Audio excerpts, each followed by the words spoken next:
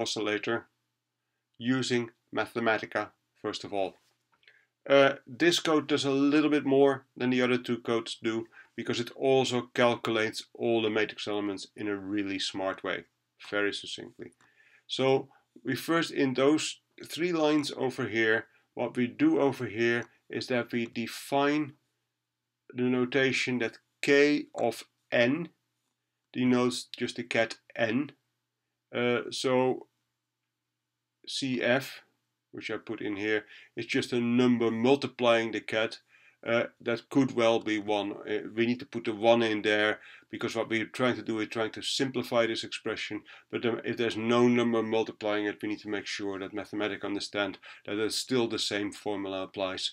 It just needs to assume the number is 1, which is what this notation over here means. So this says that x on any number, which could well be 1, multiplying with k of any number n, it gives me root n plus 1 times kn plus 1 times cf plus cf times root n times kn minus 1. That's exactly the relation we've already written in the notes before.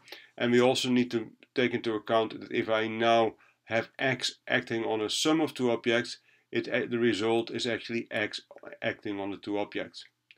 Then what we can do is we can do x of x of x of x of k of n and collect it with k. The collection really means that terms that have the same structure with k get combined, and the full simplify means the expression we get over there is given in whatever Mathematica thinks is the simplest forms. So let's look at that. So we first of all find it's root n minus 1, root n minus 2, root n minus 3 times kn minus 4, plus 2 root n minus 1 times root n 2n minus 1 kn minus 2, plus 3 plus 6n times 1 plus n times kn, that's the diagonal term, plus 2 root n plus 1 times n plus 2 times 2n plus 3 times k2n plus 2, and finally root n plus 1 plus n plus 2 plus n plus 3 plus n per 4 times kn plus 4.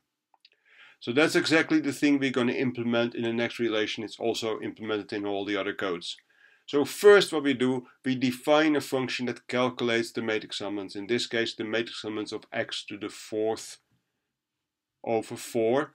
What we do is 1/16, and what we do over here, based on the value of n minus m, which can be minus 4, minus 2, 0, 2, or 4, we actually put in the numbers we had over there, and we plug in exactly those terms. The only thing we also put in there, if it's not one of those 5 values, clearly the answer is going to be 0.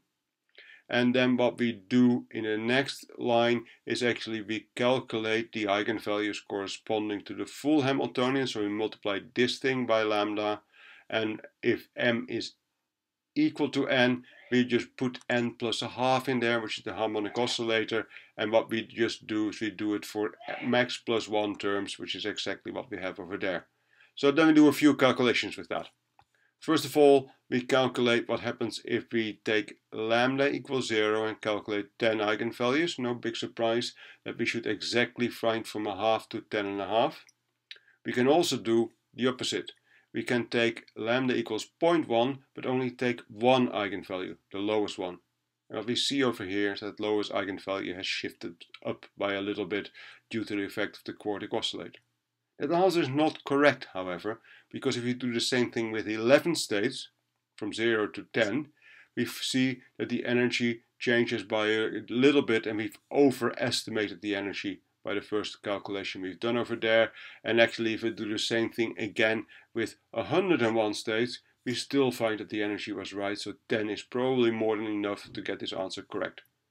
Finally, we do 2 more things. We take the value of 1 and we do it with 10 states and 100 states, and once again you can clearly see that in this stage there is still a bit different between 10 and 100, so you need to work a little bit harder. And you could, for example, see what happens over here by plotting some eigenstate versus n and seeing what happens.